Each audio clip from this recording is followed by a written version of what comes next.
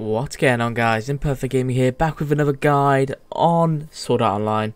Today's video is about wild roses, where to get them, and the easiest part. The two locations I know of is here and in Greenbelt.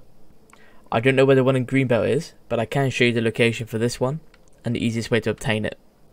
So what you want to do is once you're on the map, you want to teleport to here. Perfect. Follow me as I slowly run all the way over to the location of it. It's in a bit of a tricky spot, but once you've figured it out, it's quite easy. It took me a while to find it, but I'm glad I did, because this is also what you need to enhance your weapon to the maximum, obviously if you want to get those achievements.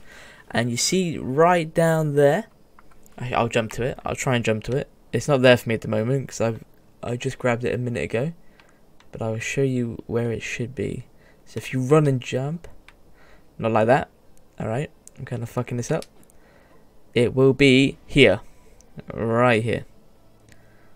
If you did enjoy today's video, please make sure to like, comment and subscribe, and I hope I helped you out finding the wild roses.